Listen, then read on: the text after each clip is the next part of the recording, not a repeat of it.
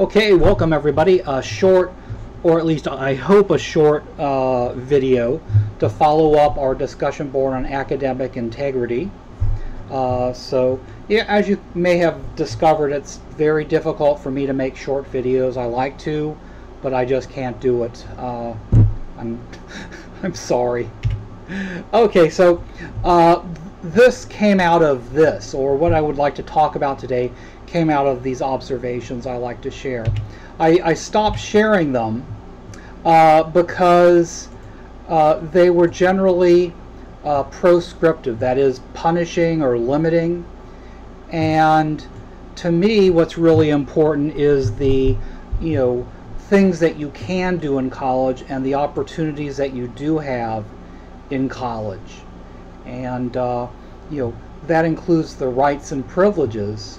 And just as an aside, when you graduate from York, the president, when they're actually giving you your diploma, will talk about that you are a graduate of York College with all the rights and privileges thereof. That's a very interesting phrase. That phrase is probably 1,000 years old. Colleges have been around for 1,000 years, and that phrase goes back at least several hundred, if not 1,000. What are these rights or privileges? I've looked them up, and they generally differ from university to university, but back 1,000 years ago, some of these rights and privileges are that you could get a free beer every day in the town tavern. And while that may sound very fun, back 1,000 years ago, water was usually poisonous and contaminated, and the only way to drink, get your fluids in a safe way would be drinking something that had alcohol in it, which would kill bacteria in the brewing process.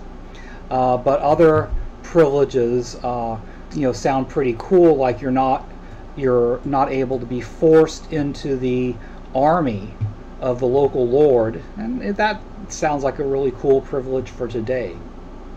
But one of the rights that is pretty universal across all universities is that any alumni, any graduate, degree-bearing graduate of a university, is considered a part of the academy. That is, this group of people who are committed to learning.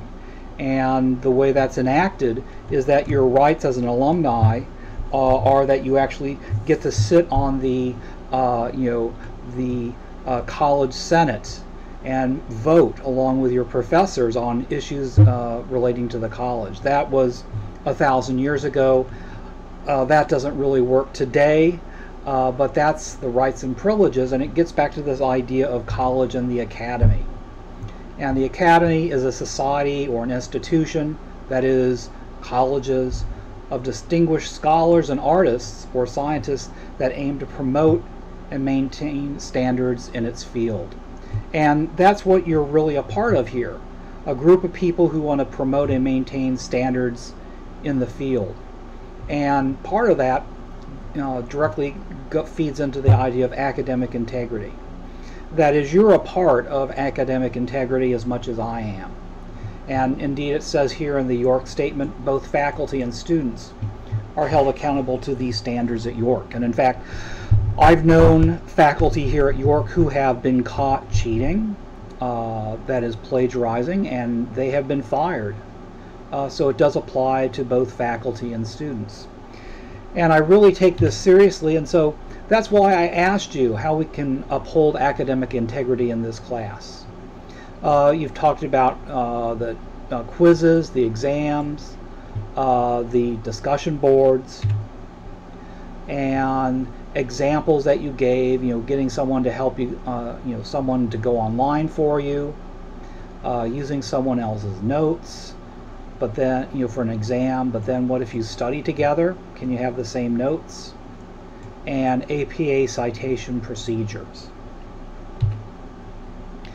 And, so what are the rules of conduct that we want to decide for ourselves? Do we want to submit our own work? Is that important? Can we study together and share notes or not share notes? I don't think I should, by myself, make these decisions. So what I'm going to do is I'm going to post until Wednesday a survey. This is a survey, so it's anonymous. I can't tell who you are. And it has about 8 questions on it, I think. And I describe 8 different situations that may be academic dishonesty. And I ask you to evaluate them. And I ask you, what should we do if we find someone violating one of these situations? And what I'd like to do is get some feedback from you, some anonymous feedback.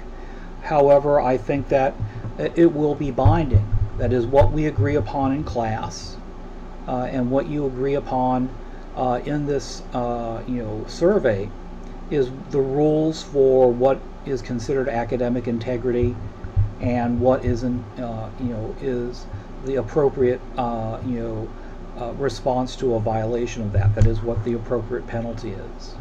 So that's why I asked you to go over the academic integrity statement, so that we could have this discussion and I could prep you for making some decisions about how we want to go about structuring our class, because you are part of this academy. And finally, I really mean this, so I should put my money where my mouth is. If I make a factual error in class, if I say something wrong, and professors do say things wrong, partially by accident, but partially by thinking the wrong things, and you can correct me and give me proof, you're getting extra credit. The extra credit will be based on how bad it was. If I really screwed up and I'm incredibly embarrassed by what I did, you may get like a whole letter grade extra credit. But but that's the highest. But I am serious about this. I do make mistakes. I don't know everything, and so I am willing to be corrected, and I'm looking forward to being corrected, and will reward people for being corrected.